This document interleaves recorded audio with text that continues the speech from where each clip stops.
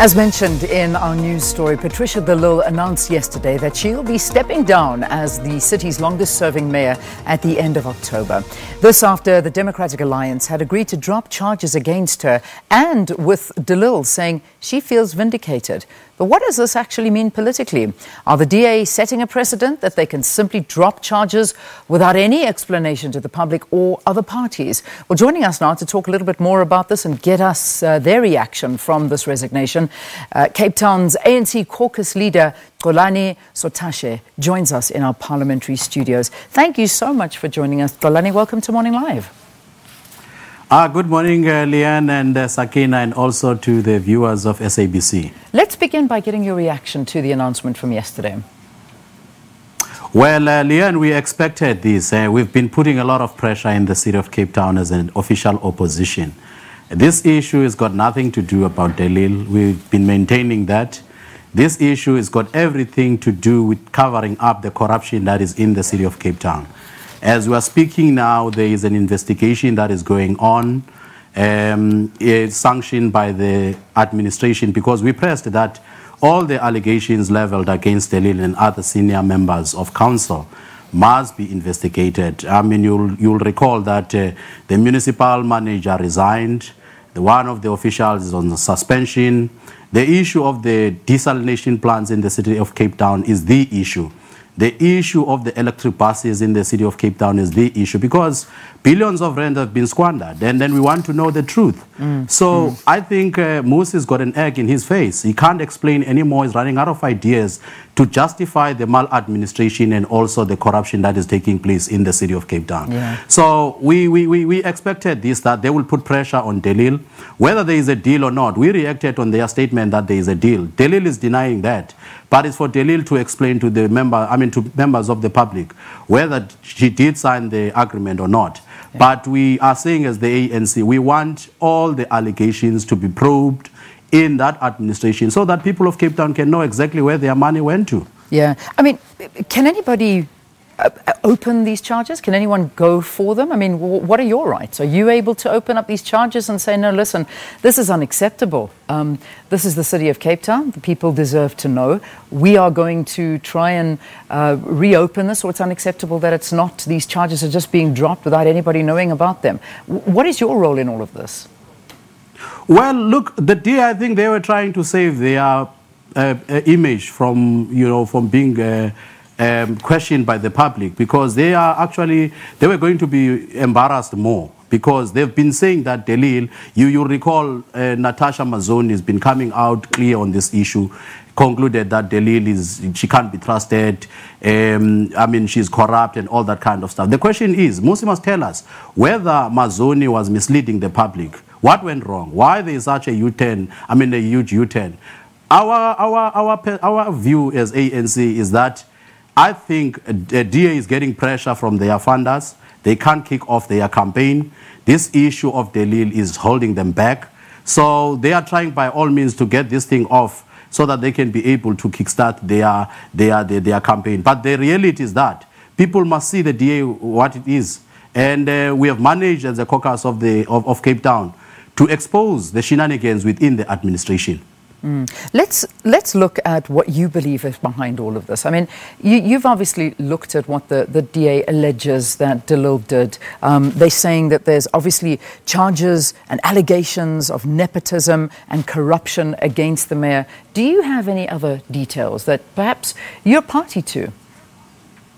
What we have, Eliad, is the fact that, one, there is a tender that went out in 2014, which we took up as ANC to say we want an explanation from the administration, from the leadership of that administration.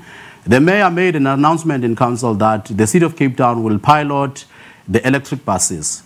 We were told that electric buses were delivered. At the end of the day, we have never seen the electric buses. Millions of rand were spent.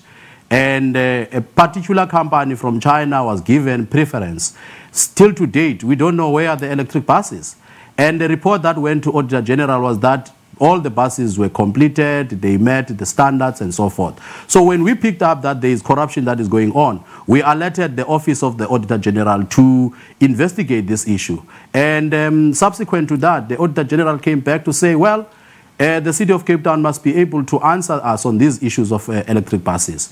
You will recall also, Leanne, on the issue of the security upgrades on mayor's private residence. We took up that matter as ANC, and the DA denied that taxpayers' money were used to upgrade the private residence of the mayor. So we opened up the case in the Central Police Station, and also approached the Office of Public Protector. So the matter is still ongoing. We are going to get a feedback from Public Protector on the 17th. So the point is...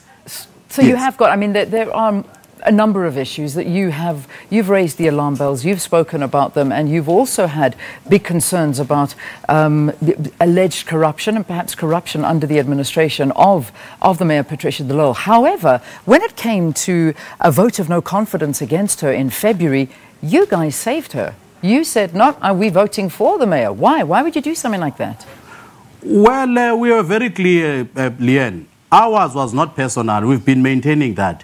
It was not about De Lille.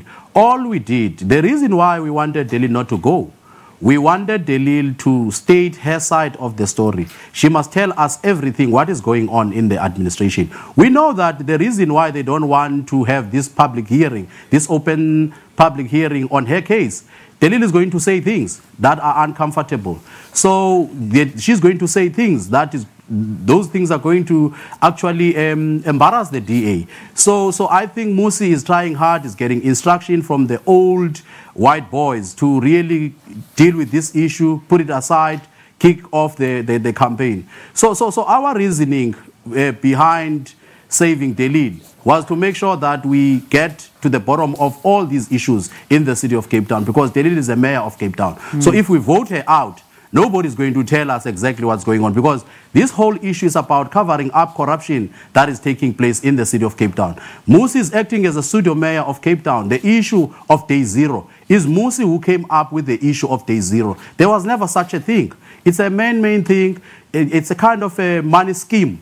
And it's the same Musi who told us now that there is no Day Zero. Yeah. So you can't believe the leader of the DA anymore. Are you going to be approaching Patricia de Lille as a party? Perhaps bring her on board? She comes with a lot of support as well from the Cape Town residents, and you are desperate to take the province. Well, the leader, I mean the head of elections, Comrade Mbalula, made this point that the ANC is open to everyone. We are not going to treat De Lille special.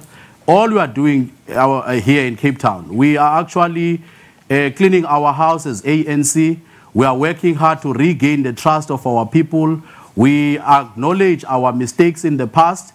We are saying to people of Cape Town, do the right thing. I mean, you can't allow the DA to continue to abuse you because you do not have an alternative. So they must give us a second chance to run this province. They must give us a second chance to take over the city of Cape Town in 2021.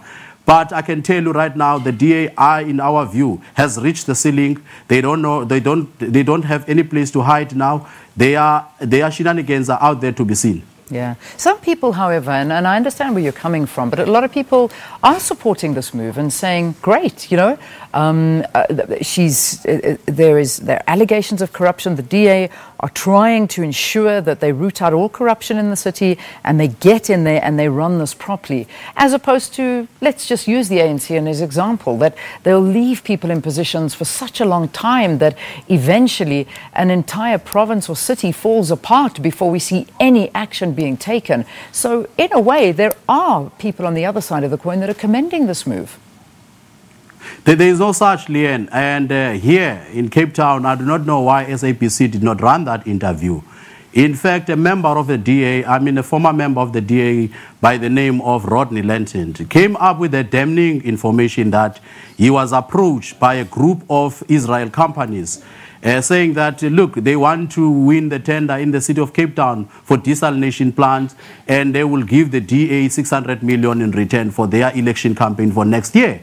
Why the SABC did not run that, I do not know. The guy gave the interview, and he said that he's prepared to come out and talk about this issue. So these are the issues that people do not know. There are councillors of the DA in the city of Cape Town who are deeply involved in corruption, stealing money, selling houses, and they are taken to DC. Guess what?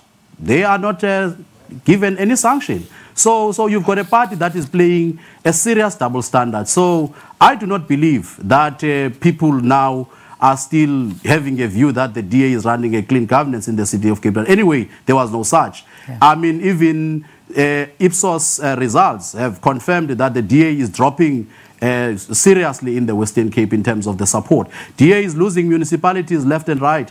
I mean, left, center, and right. Look at what is happening in Matsikama. They've just lost. Their own councillors voted against their own mayor. So you look what is happening in Neisner. So you can see the mood in the Western Cape has changed completely. So we're working hard as African National Congress to regain that trust of people of Western Cape. All right, we leave it there. Thank you very, very much for talking to us.